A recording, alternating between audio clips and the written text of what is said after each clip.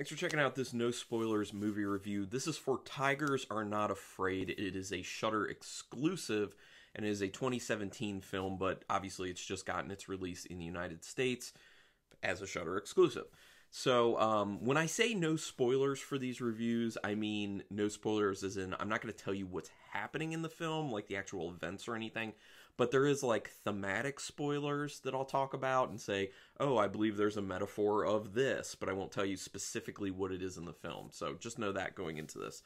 Now, this is a film that's actually garnered a lot of praise, and so there's been a lot of hype around it as it's been about to hit Shudder, and it just hit Shudder when I'm reviewing this in like less than a week ago. It was like on Thursday of this week. So it's been a lot of hype about it, seen a lot of people watching it. One of the big reasons for the hype is that it got a lot of attention from people like Stephen King, Guillermo del Toro, who are obviously very highly respected within the horror community. So whenever they're saying things about a film, people are like, boom, gotta see it. Makes a lot of sense. So I get it.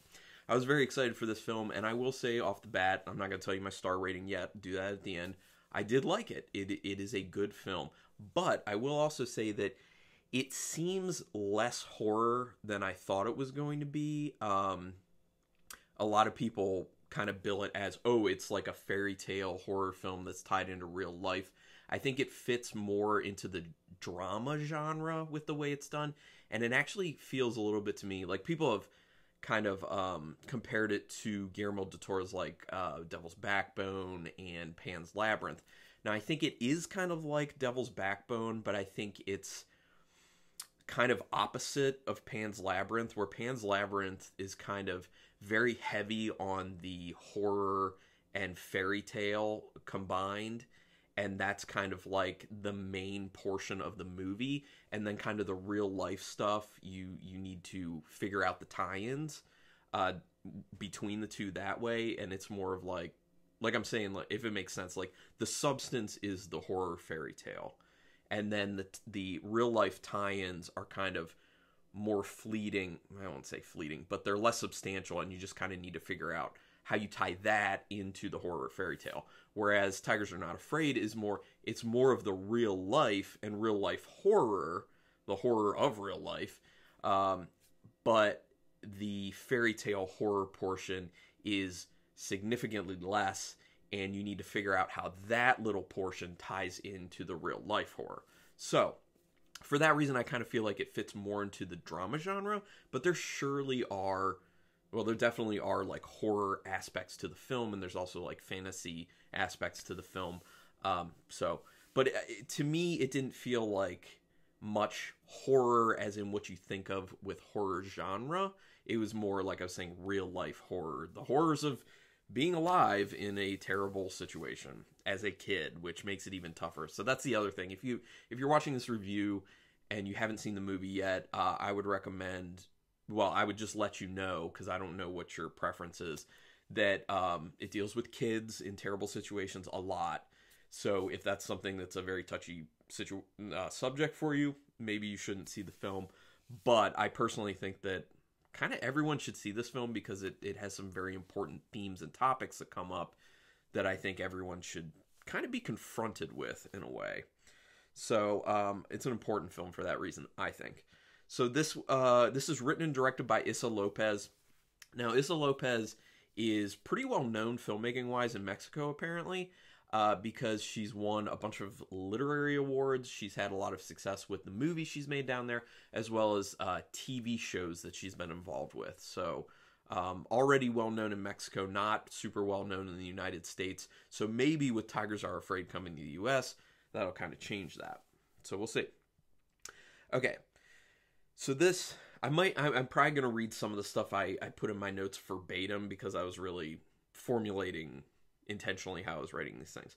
So this film is to make people think about the impact of adult-created violence in a child's environment and what that does to them. So this isn't really a spoiler, because it's in the synopsis of the film before you would see it. Kind of like the log line and everything. It's set in Mexico against the backdrop of a society involved in drug cartels. So it's some real life stuff that actually does go on. I mean, it's a fictional story about kids. It's not like based on real life, but the situation of the drug cartel violence in cities in Mexico is real. So it's taking something real life and putting a fictionalized story into it. But there's a lot of, I guarantee there's a lot of truth in it as well, though. And it kind of hits on something that a lot of people don't think about, which is a child's role in this, which is a forced role in all of this, where, you know, there's a lot of violence going on around them. They haven't chosen this. They're put into this environment. You know, adults are killing each other. Adults are end up killing kids. There's a lot of death and a lot of terribleness all around them. And it's about them trying to survive, really. And yeah, I'll kind of talk more about that with the things I've written in here. So it covers children who are left with nobody and fend for themselves.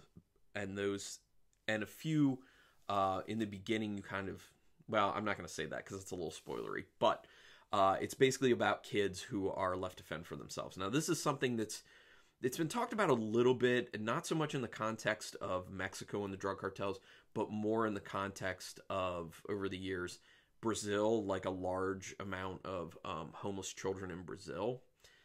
So this is kind of different in the sense that it's bringing this up in Mexico and saying, look, you know, this drug violence, these cartels, it's leaving these kids behind. And it's not just leaving these kids behind so they have to fend for themselves, but it's also putting them in just a horrible situation. Like, even if they have families and adults to kind of protect them, they're still in a really awful situation where they're faced with these terrible, real, violent, awful events that happen in their lives, and they try and process that, which, you know, that changes a person. It causes childhood trauma, and that doesn't allow a kid to grow up exactly the way they should be able to grow up, which is protected and able to be kind of like carefree and be a kid, like have a fun, carefree upbringing, a good environment. And this kind of speaks, like in this film, to the issue of adult society letting children down. You know, adult society has become so focused on greed and revenge, especially in this story, that they could care less about the future, which is, you know, a younger generation. They could care less about what they should be doing, which is protecting these children who they're bringing into the world.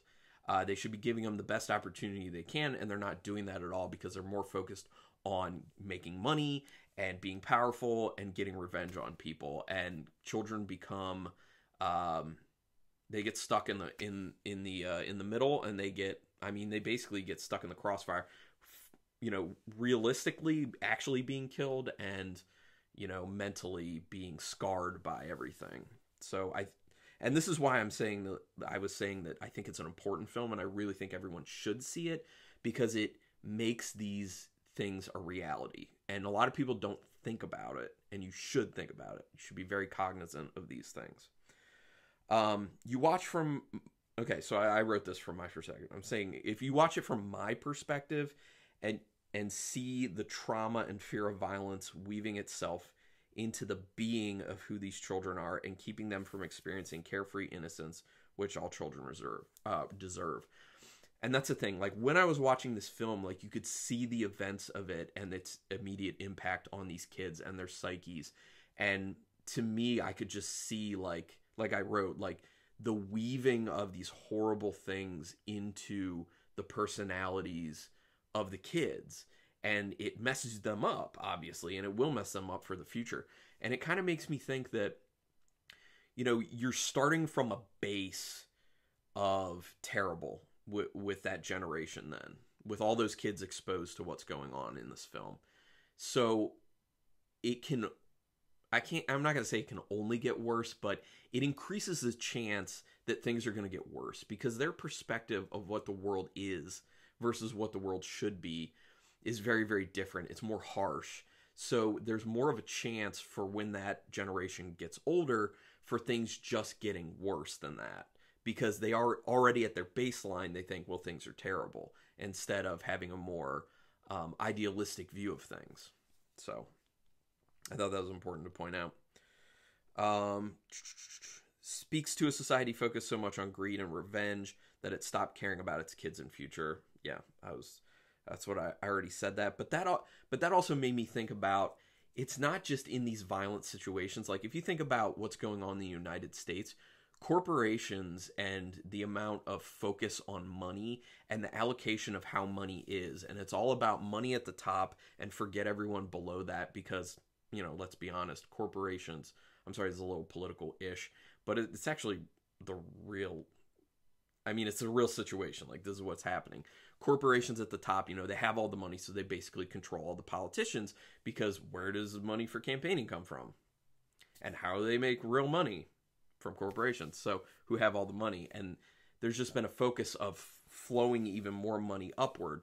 So with that happening, you're making sure that children don't have the opportunity to have the upbringings that they should, where, you know, in a situation where wealth is significantly more evenly distributed. So that's just my opinion. I'm not trying to tell everyone how to think. So my apologies if you view this as just like a ridiculous political whatever, but I just saw that tie-in between what's going on there and what's going on in the United States from an economic standpoint. So it's like physical violence in one, economic violence in a sense in another, and it's kind of leaving a lot of children behind, especially lower income, because like I'm saying, like in this movie, like they don't choose what environment they're brought into.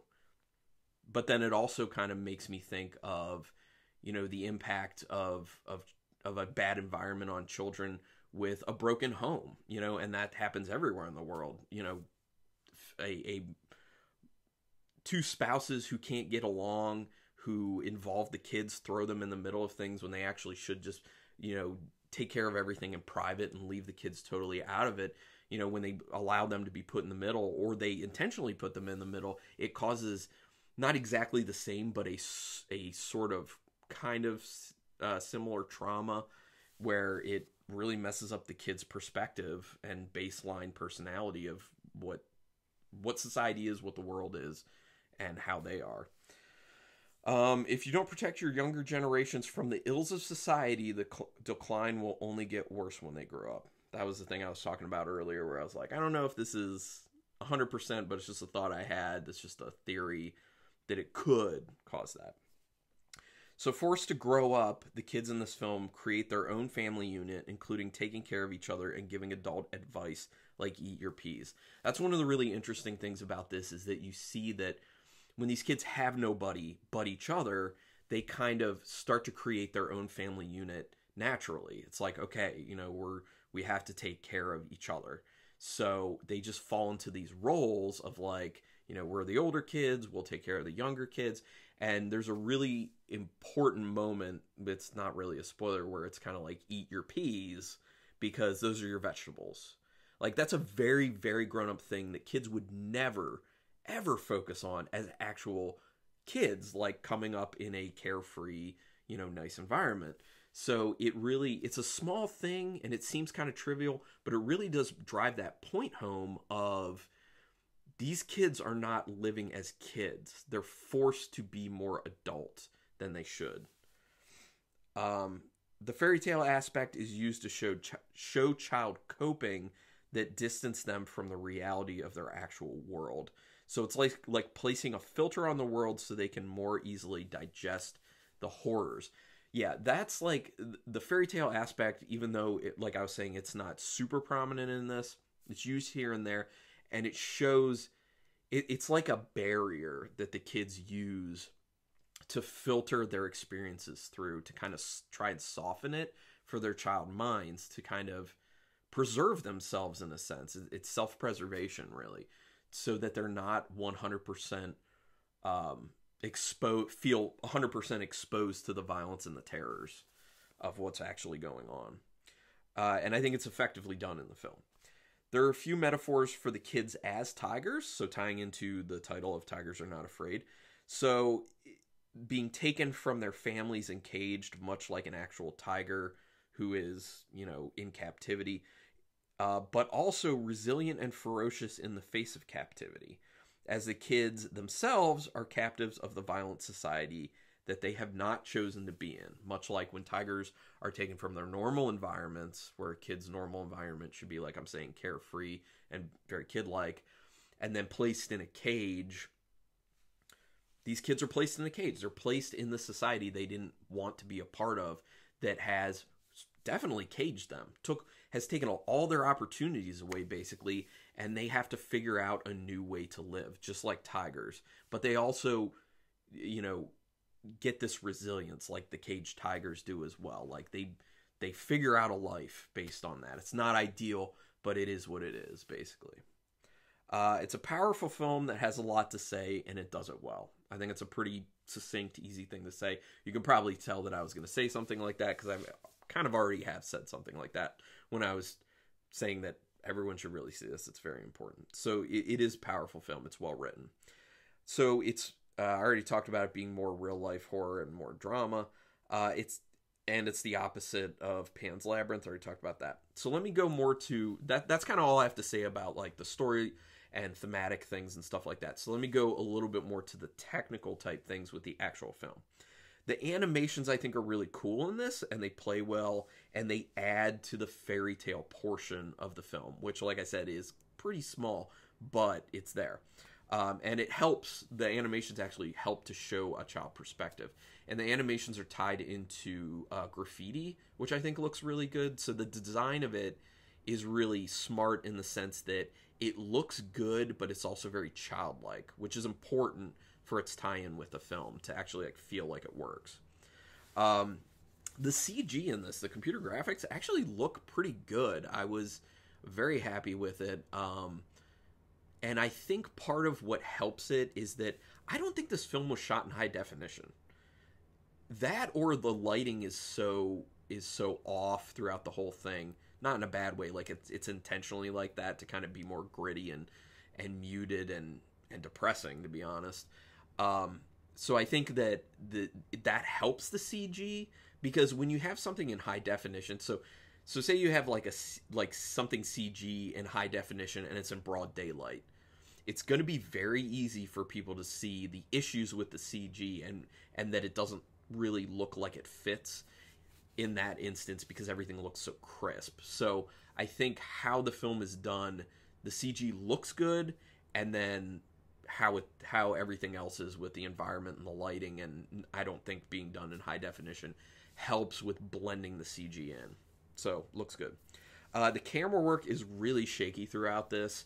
Not always. There are actually a few moments where you could tell they were like using a tripod or something to, keep it steady. And I think those are the moments that they were intentionally trying to make more cinematic.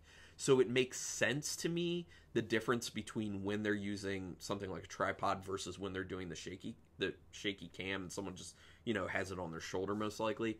But for me personally, it bothers me a bit when there's so much of the camera moving and being shaky. I understand that it kind of adds more to like a realistic feel, like you're looking with your eyes and walking and moving with the characters and stuff like that. But at the same time, like I'm watching a movie and I'd rather see it in a more cinematic way, because it also has a tendency to make me a little nauseous at times. I don't know if other people experience that or not. Great location use in this film, because it plays right into the feel of the movie and the story. They did an excellent job scouting locations and deciding on which ones they were going to use, because it looks good, it looks bleak, it looks dirty, it is very appropriate for the feel of the story and the story itself. I mean, it works great, and that's one of the big things that stood out to me as a strength for making this film work, in addition to, the writing being good. And the last thing I have to say about it is the kids in this film did a really good job for the roles they had to fill. They did a good job casting it, and really good job, kids. It is hard, I imagine, to find children who can do a really good job acting. So, super awesome. So, all that said, that's my review on Tigers Are Not Afraid. I enjoyed it.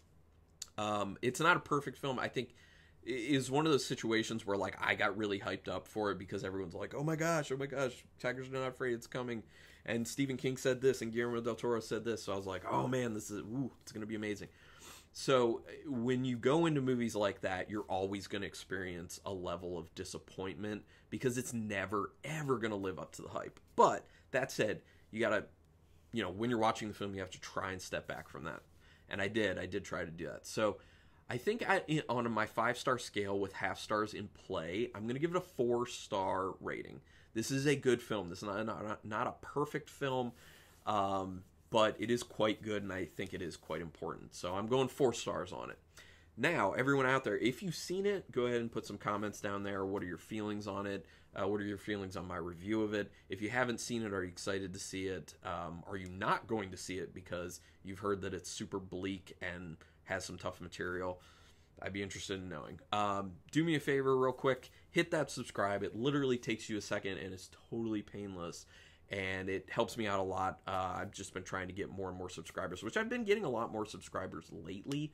Although if I get to a certain level, I might be able to consider doing maybe some live streams to do like some Q&A stuff, and also just talk about a lot of different films that I've seen, because obviously it takes a lot of time for me to just put out these reviews.